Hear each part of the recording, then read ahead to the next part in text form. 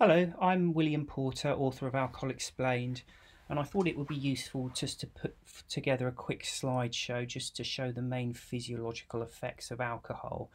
When I'm talking about the physiological effects of alcohol, what I'm really talking about is the chemical effect alcohol has on us as human beings. Now, what I thought it'd be useful to cover off is firstly how the human brain works, the nature of alcohol, and how that affects the brain. When we've got that basic concept in place, then we can seek to understand a bit more about alcohol withdrawal, how the withdrawal increases in intensity over time. That also feeds into the concept of tolerance, and then helps us understand why moderation is so difficult for so many people. It's also then, I think, it feeds very well into how alcohol affects sleep. And then separately, we'll look at the issue of intoxication. And what I do want to emphasise is that this is intended to be a brief talk just on the physiological effects, not the psychological effects. Addiction and dependency is made up of the chemical and the physiological, but also the psychological. We're only looking at the physiological in this. So the human brain is phenomenally complicated and we really don't have a full understanding of how it works. But what we do know is that it creates and secretes its own naturally occurring chemicals, drugs and hormones. So things like adrenaline and endorphins are things you've probably heard of. How it works is it works by way of homeostasis, which is essentially a balance in the brain. And it's a very delicate balance. Now, we as human beings don't even have a complete list of all the chemicals, drugs and hormones that the brain creates and excretes. Still less do we understand how they all balance and interact with each other. But what we do know is that it is a very delicate balancing act orchestrated by the brain. And I think it's useful to imagine a self-contained ecosystem. So something where everything's working very, very well in balance. But the problem is, of course, when you introduce something externally. Now, although there are numerous different chemicals, drugs and hormones that are created and excreted by the brain, it's useful, I think, to divide them into two, which are stimulants and depressants. Now, stimulants are the things that stimulate us. They increase the activity of the central nervous system and body.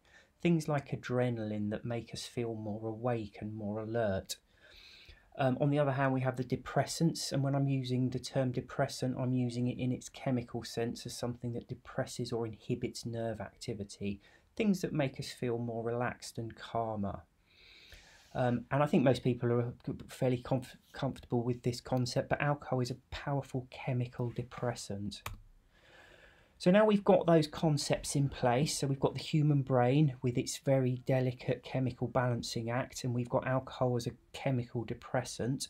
Let's look at what happens when we drink alcohol, i.e. when we put the two together. Now what we've got here is a fairly simple graph, and what I've done as you can see on the left hand side is the stimulants, on the right hand side are the depressants. This is you in your naturally occurring state, and with these graphs what I'd like you to do is to see where the stimulants and the depressants are. When they're broadly evened out, that's when you're feeling fairly good mentally. You're feeling fairly resilient and confident and happy. Not to say you're happy all the time, because things happen in life that irritate or upset us, but generally you're feeling mentally equipped to cope with whatever life throws at you. So when you take an alcoholic drink, this is what happens. The depressant side of the balance goes up.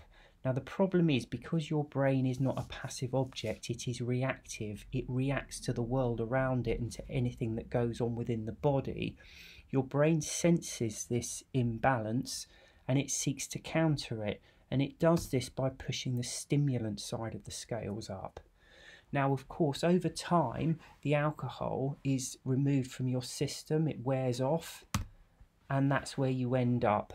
You end up in an overstimulated state. Now, 1 or 2 glasses of wine or 1 or 2 beers will just leave you feeling slightly more anxious than you would do otherwise. it's almost imperceptible. And this is why so many people have lived and died not realising that they've ever suffered from alcohol withdrawal. It's such a minor thing, it's almost easy to miss. But of course, the more you drink, the worse it becomes the next day. And that overstimulation, the main symptom of it is anxiety, and it can change into full-blown depression. And this is essentially what the colloquially named hangxiety is, that anxiety you get after drinking. This is what it is caused by. It's caused by the overstimulation that is itself a result of the previous drinking. Now, there's two ways you can get rid of this unpleasant feeling. One is to wait. The overstimulation, depending on how much is there, will usually be gone with anything between 12 and 48 hours. So you can just wait a bit of time and it eventually wears off. But of course, there's a far quicker way of getting rid of it, and that is to take an alcoholic drink. Because when you're feeling overstimulated, if you take an alcoholic drink, this is what happens. You counter the overstimulation and you get back to a nearer normal balance, and so you feel a huge amount better. Now, for most regular drinkers, these last two slides, this is where they live their lives. Because the overstimulation, that anxiety feeling, lasts for so long after you drink, what they do is they spend their entire lives feeling slightly anxious, slightly nervous from the previous drinking. And every evening or whatever it is when they sit down to drink, the main benefit from alcohol is that lovely relaxed feeling that they get is actually just them countering the overstimulation caused by their previous drinks. Now let's have a look and see how that feeds into tolerance. Again, we've got the basic graph. Now remember, the main way your brain is countering the depressant effects of the alcohol is to put up the stimulant side of things. Now in the usual course of events, it doesn't usually need to boost the stimulant side of the scales up that high.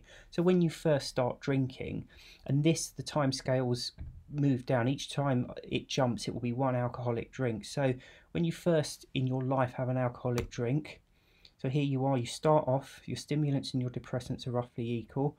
You take an alcoholic drink, your body counters it. You take an alcoholic drink, but your body's got no more stimulants to put in. It doesn't have that many in reserve. So as you drink, your body's just incapable of countering it. And that's why when you first start drinking in your life, you can only have one or two drinks. Now, of course, over time, your body becomes much more proficient at creating and releasing these stimulants to counter the depressing effects of the alcohol. So over time you can drink more. And as you can see, tolerance has a direct impact on your withdrawal, because obviously the more stimulants your body can conjure to counter the depressing effects of the alcohol, the worse the withdrawal is going to be. Now let's have a look at moderation and why moderation is so difficult for so many people. Again, we'll take our basic graph. Now here you are, an average evening. Now let's say every evening for the last 10 years you've taken 8 alcoholic drinks, and you can see the number of drinks on the side there on the left. Your brain is then used to conjuring stimulants to counter the alcohol in 8 drinks. Now let's say that happens every day or most days for several years. The depressants wear off and there are your stimulants, okay? So let's now say you've drunk 8 alcoholic drinks every night for the last 5 years, and then you think to yourself, this is too much. I don't want to stop drinking, I just want to cut down. So you only have 2 drinks, okay? But the problem is your brain is used to countering 8 drinks. So your brain puts in stimulants to counter 8 drinks. So the problem with moderation is, if you suddenly cut back your drinking, your brain is still countering the higher amount of alcohol. So you end up in a situation where you're overly stimulated from the off. You get that anxiety almost immediately, which is why it's so very difficult to cut back the amount you're drinking. It's very easy to drink more and more. It's very, very difficult to drink less and less. Now we've got these basic concepts in place. Let's have a look at alcohol and sleep. Now we've seen how alcohol affects us as human beings, but now let's have a think about sleep. There are numerous different cycles of sleep. We're going to look at 2 of the main ones, which is so there's slow wave sleep, deep sleep, and there's REM sleep. Now the 2 we're going to concentrate really here are deep sleep and REM sleep. Now, deep sleep is the very deepest sleep when you're at your most unconscious, and REM sleep is a very strange sleep, and when scientists have looked into it, your brain lights up almost as if you're fully conscious. Nobody really knows why REM sleep is so important, but it is crucial to our mental and physical health. There's been tests done on rats where they've been deprived of REM sleep, and it's actually killed them within a few weeks. So what you need to get in very, very clear into your mind, sleep isn't just a question of dropping unconscious for a few hours and waking up feeling fine.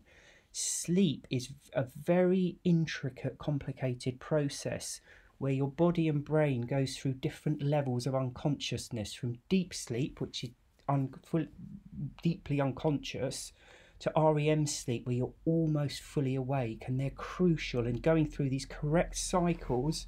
As you can see at the bottom there, it's normal to have 6 or 7 cycles of REM sleep. When you go through the correct cycles in the correct order and for the correct amount of time, that is when you wake up feeling refreshed and ready to go and happy to face the day. Now let's have a look at what happens when you drink alcohol. Again, so we've got our basic graph here. As you can see, the depressants are slightly higher. The reason for that is when you get to the end of the day and you start winding down for bed, your body is increasing the depressant side of the scales in preparation to put you to sleep. So let's say you have a few drinks of alcohol, and there you go, your depressants are right up, so you fall asleep. But the problem is you can't go through your sleep cycles. Your brain is chemically depressed by the alcohol. It can't move you out of the very deep sleep. It can't take you into those higher levels of consciousness cycles of sleep which you so desperately need. Now, after about 4 or 5 hours, the stimulants kick in and the alcohol starts to wear off, and this is what happens. This is why you wake up at 3 or 4 in the morning when you've been drinking and you are unable to get back to sleep. It's also why when that happens, you usually lie there worrying about things. It's not a time where you lie in bed feeling content and happy and just lie there peacefully. You lie there worrying about anything and everything. It's the alcohol withdrawal.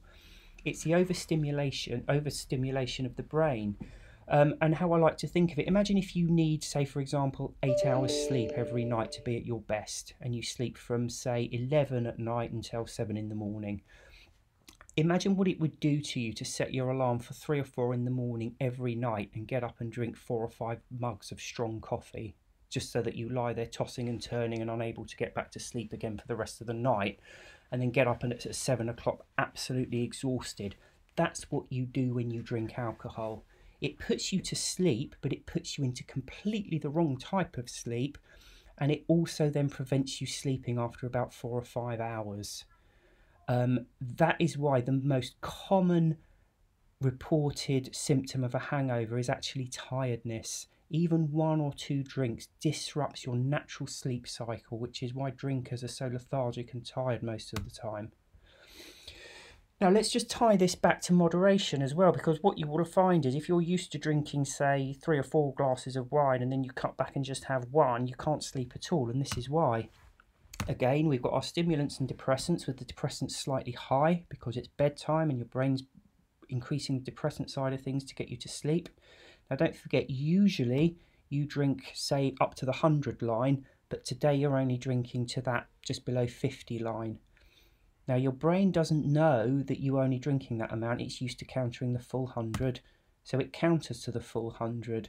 So when you try and moderate, often you'll find you can't go to sleep at all, because that first drink is the trigger to your brain to say, right, 4 or 5 drinks are coming, but in fact it's only 1. It's trying to counter the 4 to 5, so you're overly stimulated.